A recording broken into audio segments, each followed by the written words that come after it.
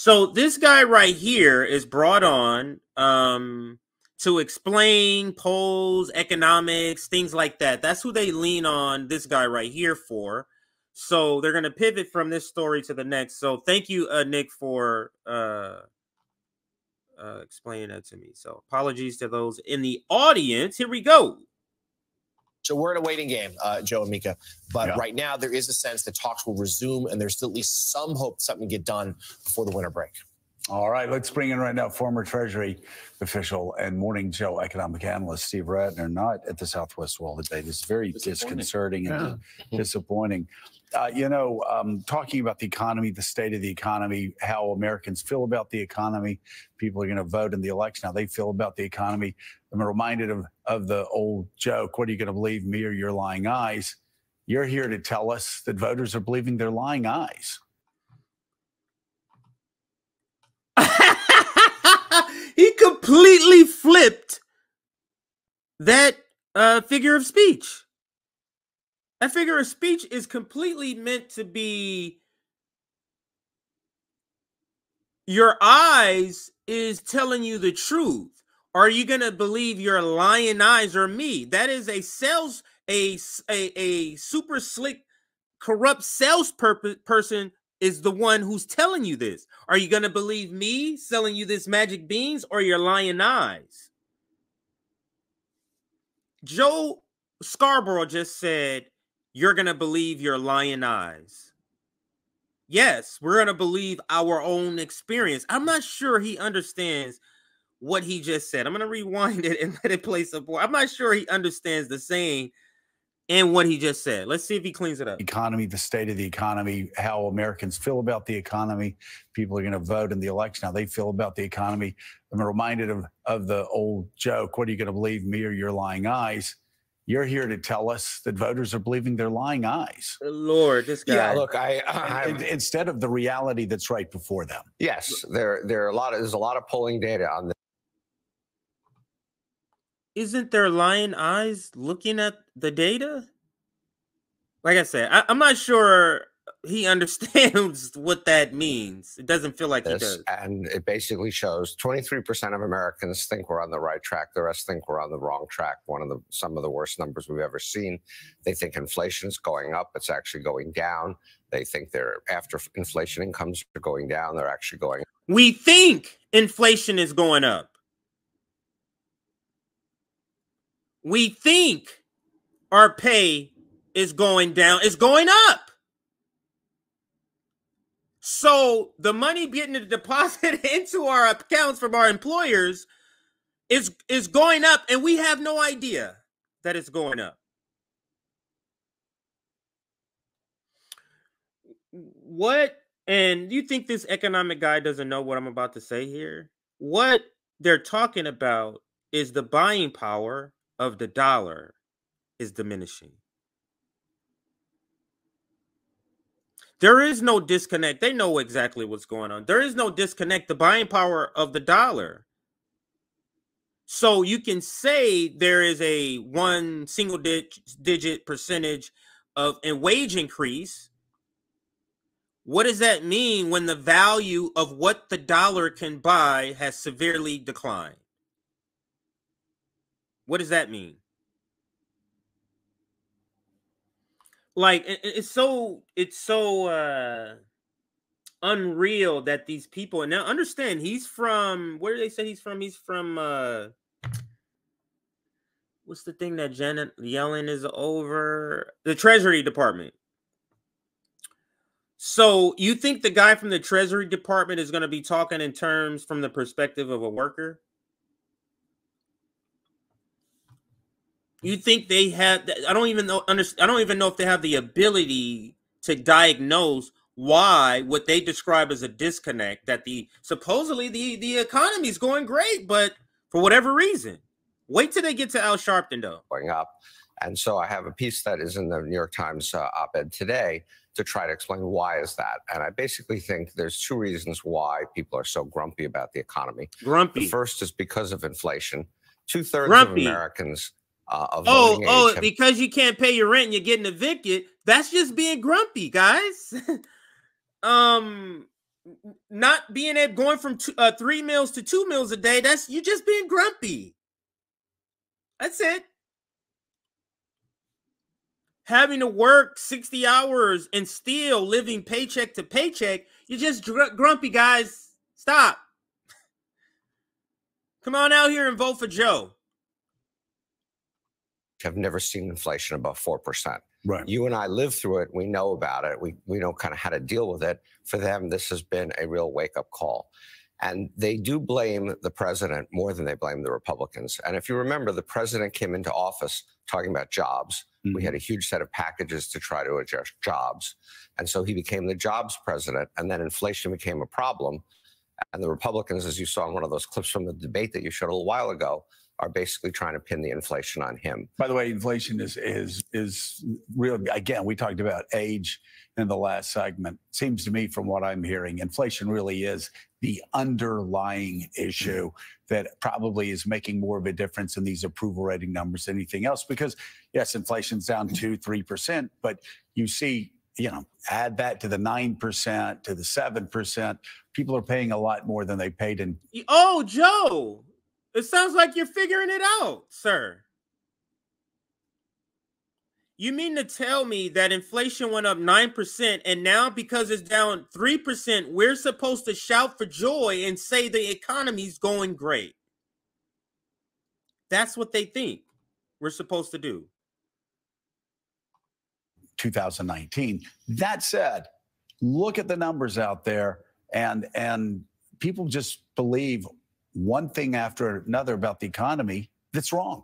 They do. Now, on the inflation, as I said, they do pin that on Biden for reasons that we can understand if you go back in history. And the polling data is very clear on that.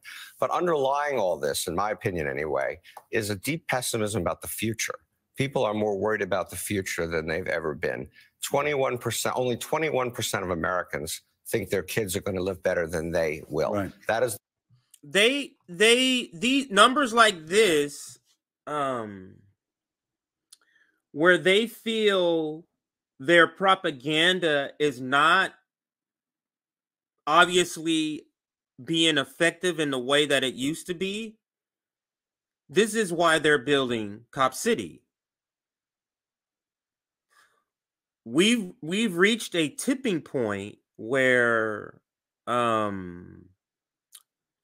people aren't buying the normal narratives that are coming from the establishment that we can clearly see are lies now. The internet is an amazing thing. It allows us to peer to peer and cut out the middleman filter that is the establishment. So, and this has like turned their Apple cart has been completely flipped over. They have no idea what to do except for censorship. This is why the whole term misinformation. They can see on the horizon, this is not going to be good.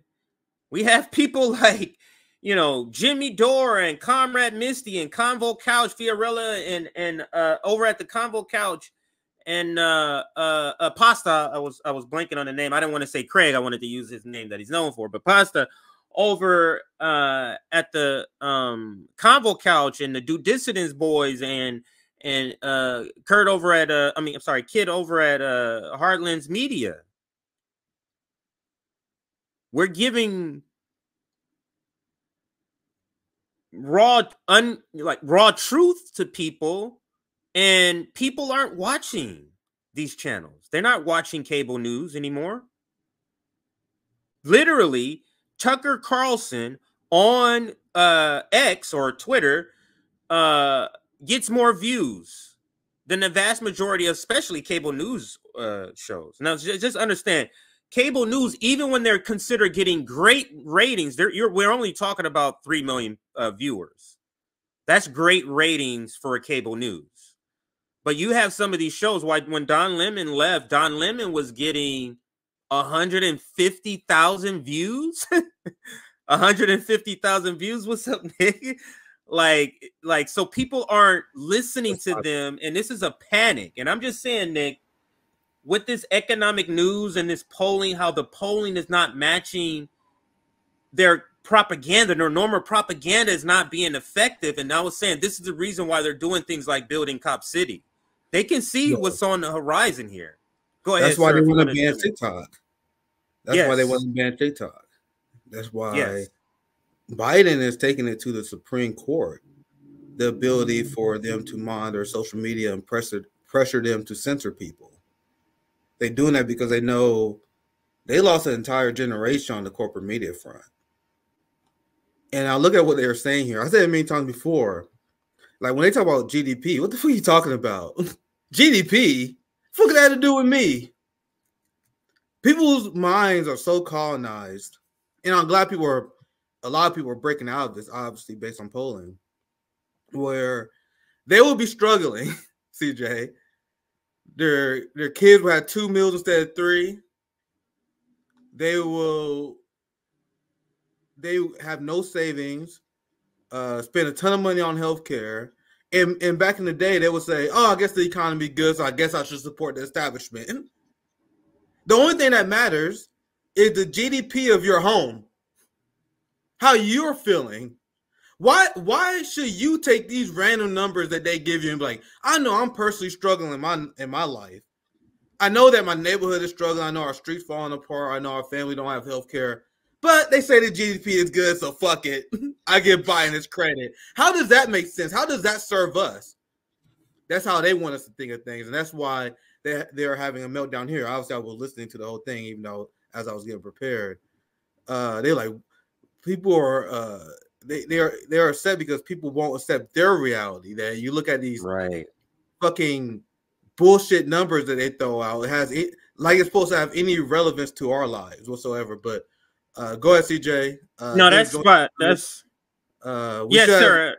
Clarenberg, he's from the Gray Zone, UK. He should be joining us, as you said earlier, top of the hour. But I was listening the whole time, so I'll pass it back to you, CJ. I'll be here listening and commenting if I find anything interesting on. But go ahead, CJ. Yeah. So I kind of fast forward a little bit because I do want everybody before I close this, and I want to show another video to you before Kit gets here. Of course, Al Sharpton has to be the resident, and I like using Negro servant now instead of coons because they bleep out coons. You know what I mean? Negro servant is one they don't have yet. They haven't recognized. So he's the resident Negro servant that they have on to say black people feel we concur with this nonsense that you're saying. So let's listen. I mean, this guy's a sellout on top of sellout, but let's listen to Al Sharpton here. Standard of living. If we don't become more efficient, more productive as an economy, then obviously. Oh my God, no! As a Marxist, Nick, I have to let you listen to this shit right here. When he's talking about productivity, listen to this shit. Let me rewind this shit right here. Listen to this. Let me make sure I rewind it enough. 45 seconds. Let me make sure I get all of what he says here. More energized about their lives and careers. Well, interest rates are starting to come down. The mortgage rate has gone from 8 to 7. That doesn't sound great, but at least it's moving in the right direction. But look, the most fundamental problem, which I talk about, well, 2 fundamental problems I talk about in the piece. One we've talked about a lot here, which is the debt. And I think people, they're not economists, but they, I think, understand the idea that we're piling up all this debt and it's going to have to be dealt with somehow, some way. But the other problem that doesn't really get much attention, I don't want to get too wonky here, is what we call productivity, the economy getting more productive, more efficient. And the productivity rate has been dropping steadily for the last 20, 30, 40 years. And that's what increases people's standard of living. If we don't become more efficient, more productive as an economy, what does that mean exactly, Steve, productivity? It literally means how much does a worker produce for an hour in a factory. Jesus Christ. Nick, I was like, let's see if I can find some receipts. What? I need to find receipts on this. Nick, so I'll let you find the receipts. Let me say this part. But there's a lot to say. Yes, go ahead. I was like, what? So the first thing, what instantly came to mind when he said this was like, how do you explain? I mean, going off what they're saying, let's say we believe what he's saying, because he's saying right now productivity the last 20, the last 23 years has been going down. So let's say the previous 23 years before that, right? When it was going up and productivity was going this way, why wasn't wages going up at that time? As productivity is going up, why wasn't wages? Because when we say wages should go up now, the way you combat that is what he just said. Productivity is not going up, so you can't. You don't have a reason to say wages should, because productivity is not. But go ahead with your response, sir. Like a Zionist, these unhinged capitalists, they say stuff where you're like, hold up, let me think about stuff I read in the past. Everything I read that debunks the bullshit that you said. I had to think like, all right, which receipt I'm gonna pull up here? So, once again, they take long. Just one a many, fam. One a many. Growing inequalities, reflecting growing employer power, have generated a productivity pay gap since 1979. Productivity has grown 3.5 times as much as pay for a typical worker. These capitalists, they live in a fantasy land, and they know this. CJ, when you see this, do you think that he believes he's telling the truth? I don't. I see someone who is engaging in class war. And what do people in our empire believe about war? When you're at war, everything goes. It's okay to lie when you're in war. It's called controlling the narrative. It's information warfare. So he going on TV to lie to people, sponsored by billionaires who fund the network, fund the host, right? So he here to spread propaganda on behalf of the billionaire class, of the capitalist class. That's why I was talking to someone, God bless them, I was on the show. I'll get on a shout out here soon, but I was talking before. They asked me a question like, what do you think people don't focus enough on? And I'm like, dude, my patience for people pushing the culture war has beyond rent thin. It's beyond over. I'm done, especially in time of genocide and in time of mass wealth transfer. Right now, people pushing bullshit culture wars, which it helps their channels. Like, they do much better than we do. The people who do that, right? But you got massive class warfare that the ruling class is engaged in at all times. So it frustrates me that anyone who is not of the managerial class, of the ruling class, they will waste any of their time on culture, given what we're up against. You guys know why Ben Shapiro, Andrew Tate, Tucker Carlson, and many other rich people focus on the culture war? They're bored. That's what they do. When you all are in agreement on a central philosophy, you got to find something that is spicy to debate about. Right. You got to find something to divide. So since they all agree on the theft of labor value, the imperial machine, they then focus on the culture war instead. And you got to know, as a capitalist, they are laser focused on the class war. That's my point. Sorry, go ahead, CJ. That one of many receipts you can find to debunk that bullshit. But you guys know it's nonsense. So go ahead, CJ. Yeah, and the thing is, like, this when we are watching this propaganda, this happens all the time, Nick. I'm not even watching it to cover that part of the story. We're watching it to cover something else, and then they just say some other wild shit. You'll be like, what did you say? Like, all the time. But anyway, let's try to finish this. I just want to finish it on the point that Al Sharpton makes. Let this Negro servant speak here. Factory. And so it depends on the amount of technology they have available, the amount of training they have available, investment, regulation, and there not being too much. It's a very deep-seated, long-run problem. If you think back to after post-World War II, and we had this incredible rising set of standards of living, it's because the economy was really getting much more efficient. And that has steadily declined to almost a little over 1% at the moment. And so it's very hard for people's standard of living to go up. Steve, wouldn't you therefore advise, as I'm reading your column? So just as a quick counterpoint to what he said, that the Biden, and it'll be real quick, CJ, don't worry. But you notice how he framed it as productivity is related to the standard of living for workers. And he mentioned, and his thesis was that's why things may not be so good. But as I showed you earlier before, productivity is not related to wages and what they pay you at all. Profit is stolen labor value. If you're a worker in a profitable business, you are providing great amount of value. The amount of value you provide to society in the capitalist system is not dependent on how important your work is. It depends on whether or not your the person who managed your labor value can get away with stealing or not. And these people are 100% okay with that. But let's continue. I just want to make. Oh, he's from Jalen. He's from the Treasury Department, so you know. Yeah, I'm blanking on his name. I'm blanking on his name right now, but I know he's I know straight exactly up capitalist. Yeah. All right, so let's finish listening to what he says here.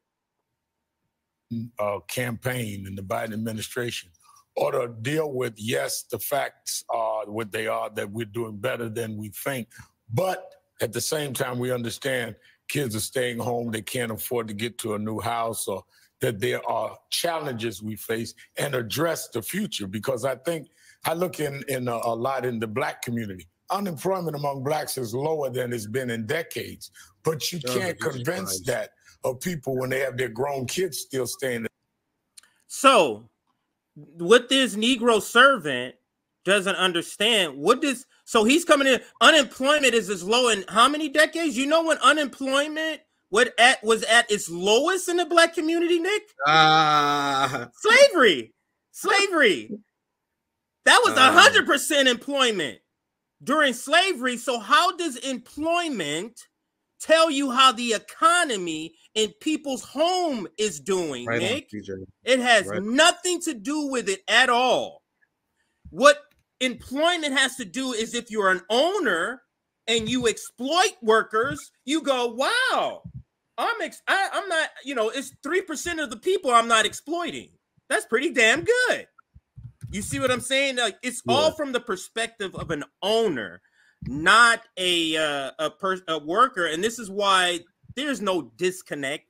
They completely understand what they're doing. They're conflating what owners want and not understanding what owners want and the things that tell you that owners are getting that. And that's talking about like GDP. That's talking about like the stock market, how that doesn't translate anything at all to workers. What does that have to do with us? Like you say all the time, what does that have to do with me?